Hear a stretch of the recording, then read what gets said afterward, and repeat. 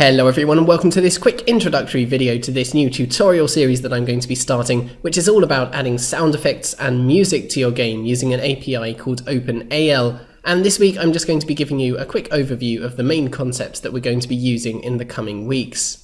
This tutorial series is going to be going out every 2 weeks, so it's going to be alternating with the OpenGL graphics series, and the idea of that is so that you can start adding audio into your game as well as still working on the engine. This series is probably not going to be too long. I'd imagine that it's going to be about 6 to 10 episodes long, but it will take you through everything that you need to know to be able to play 3D sound effects and music in your game.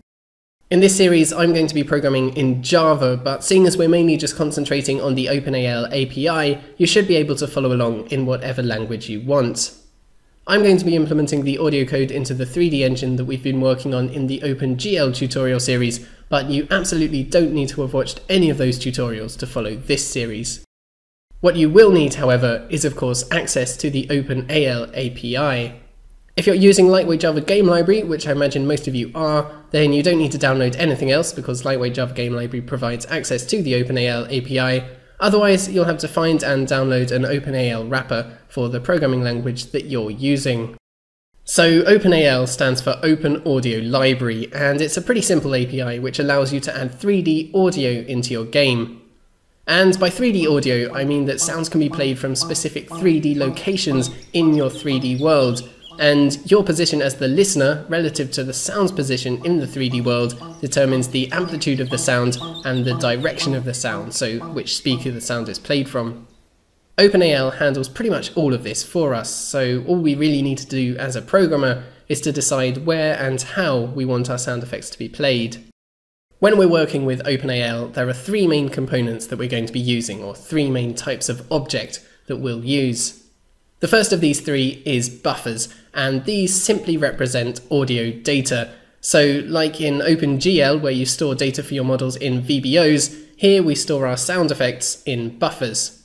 So as a really simple example, when you start your game, you could load up all of your sound effects and store each one in a buffer. So each buffer would basically represent one sound effect or one audio file.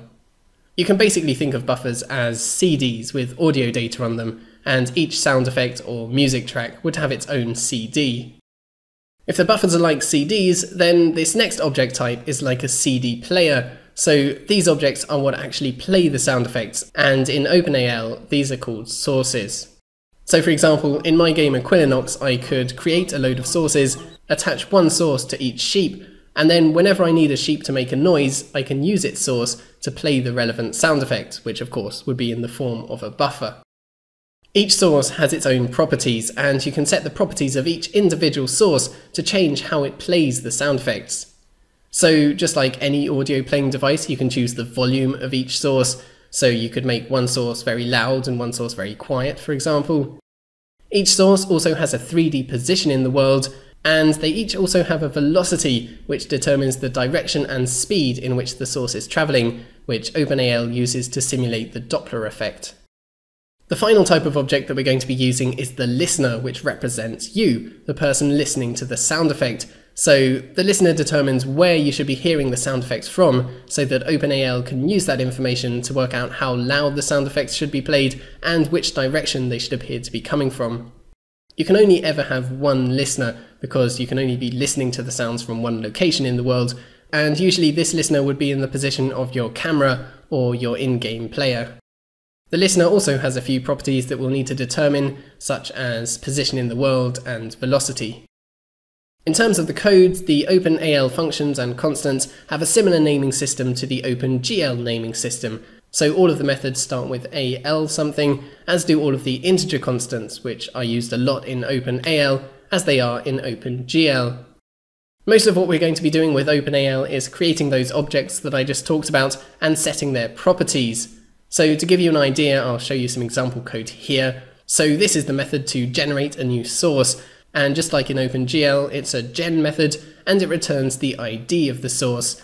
And then to change any properties of the source, we use one of the AL source methods, where the last part of the method name indicates what type of data the property is. So to change the position, for example, we would call AL source 3F, because a 3D position is 3 floats.